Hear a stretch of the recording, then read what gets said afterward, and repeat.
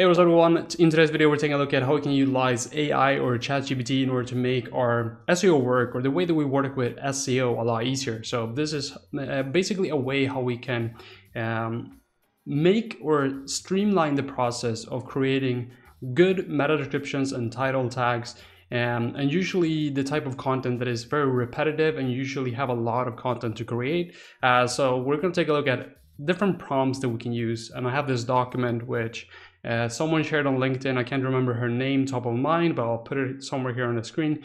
So shout out to her for the document. So we can utilize this document in order to get the best possible prompts to generate the best possible content for our specific pages. So if you're struggling to create content, if you have a bunch of different pages on your website, maybe even thousands of different pages, then this is going to be a good way to kind of streamline that whole process and kind of minimize the amount of time and amount of work that you have to do in terms of your updating your titles or updating your meta descriptions or whatever it could be in your case. So we're going to take a look at that today, and I'll also have the link to the document somewhere here in the description so you can copy it and play around with the document yourself as well. But yeah, I haven't talked a lot about AI and how AI has kind of changed the way that you can work with SEO, and I've been kind of on the fence in terms of utilizing AI in terms of the content creation process, just making sure that I'm staying in line with what Google is gonna eventually do as well. But now with Google releasing a lot of updates in terms of just changing the SERP features and creating their own version, it's gonna be interesting to see what actually happens with the search landscape. But it's been important to know that SEO will always be there, because basically how any system or any platform works is that it has to be some sort of search system in order to find what you're looking for. Now, if it's going to be through a chat system or if it's going to be through a search system, that will only time will basically tell at that point. But what we're looking at today is some general SEO prompts that I've been using to kind of minimize the amount of time and amount of work I have to spend on these repetitive tasks. Now, SEO is a lot more than just content, but obviously content is going to be a big part of the work that you're going to do for your clients. So this prompt generator here is actually going to be super useful for actually finding and creating content more. I mean, you're going to make it a lot quicker. It's going to be a lot easier for you to actually generate the content that you need for your pages. So how you use this document is basically you load it up, you make a copy of this document. I think you do it somewhere over here. Yes, just make a copy, and that way you can actually start editing the prompts in here. But what we have in here is that we have an example specification here, and then this is going to generate a prompt down here. So I'll pull the information that you put in here, and we'll just give you the exact prompt. You can just copy and paste directly into ChatGPT, and then you will get your meta description or your title tag, whatever it is.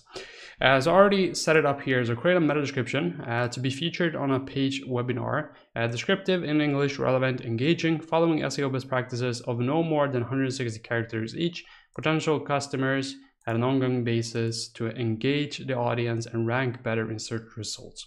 So if we wanted to try this prompt, we can basically just copy the prompt down here, paste it into ChatGPT, and then let's see what we get. Now, I'm not using my normal account here because I didn't want to show all my previous work, but I think this version should work fine.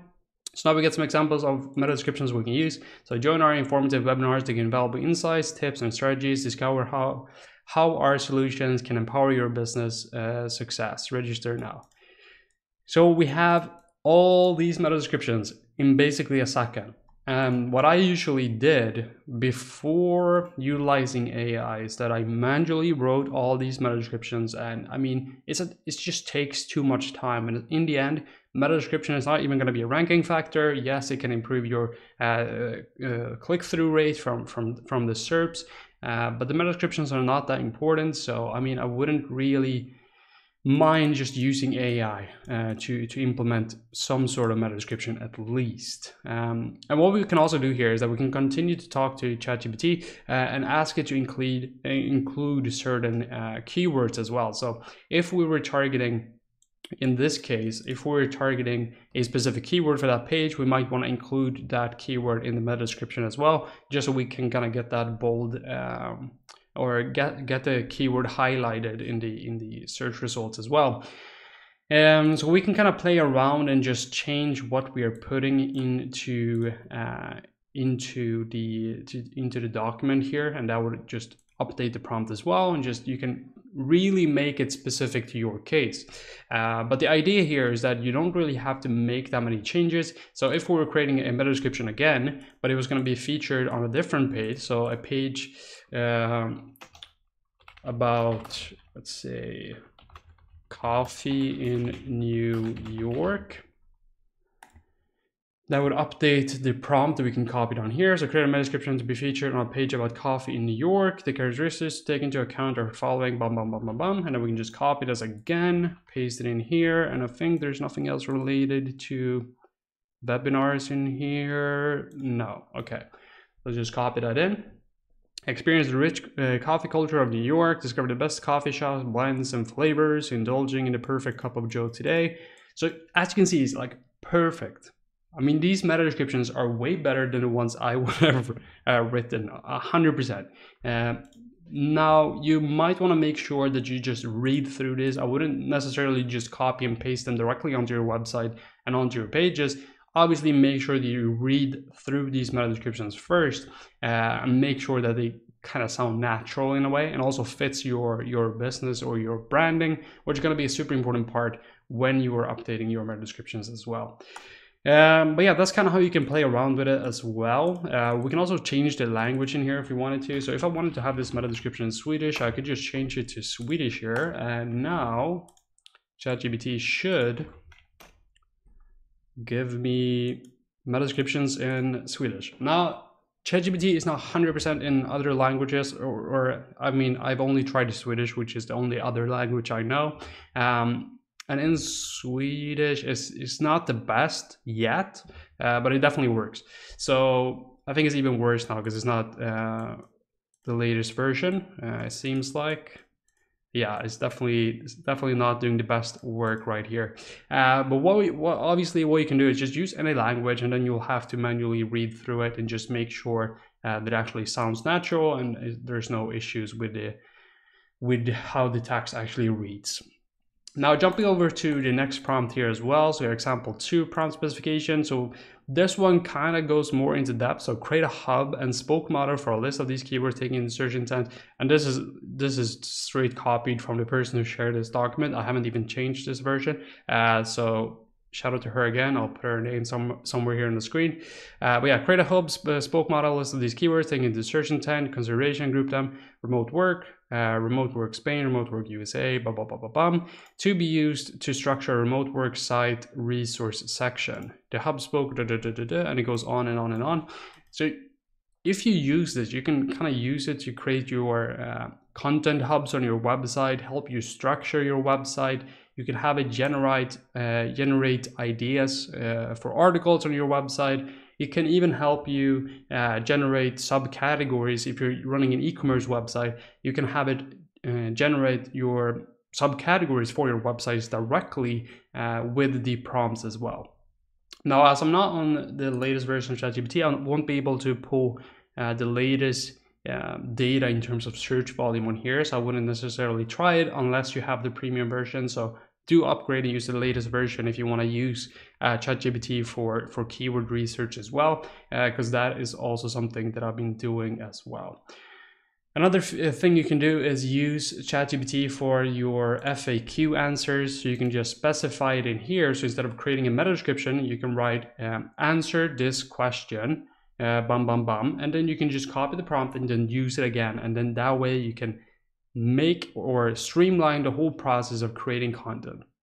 Now, some final things I want to mention here before I end this video, which is recorded in one sitting. So hopefully I explain everything well and you kind of understand the idea here.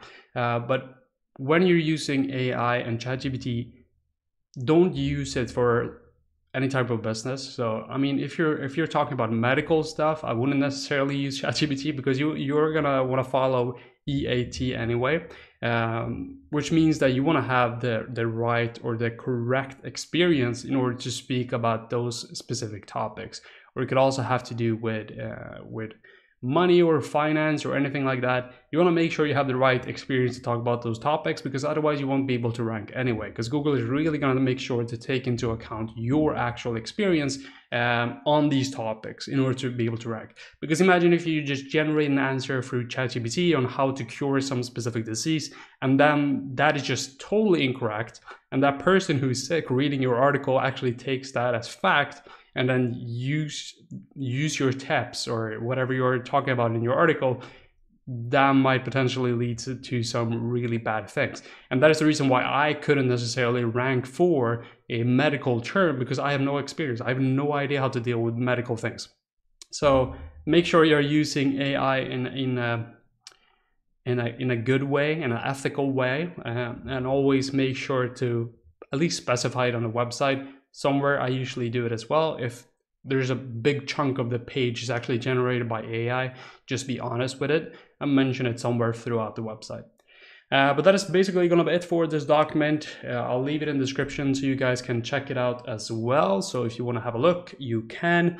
And if you have any other ways you're working with AI, leave it in the comments. I'm really curious on how people in SEO, people in general, are using AI to make their work more efficient than before. And apologize in advance for my haircut. I really need to go to the barber. So let's end this video right here. And if you enjoy, please make sure to leave a like down below. If you aren't subscribed already, make sure to subscribe. And if you want to work with me and hire me for your SEO projects, I do run an SEO agency. You can contact me through the email. I think it will be in the description, or the link in the description, or you can book a meeting with me and we can discuss your project more in detail. But that's it for this video. Thanks again for watching, and I'll see you guys in the next one.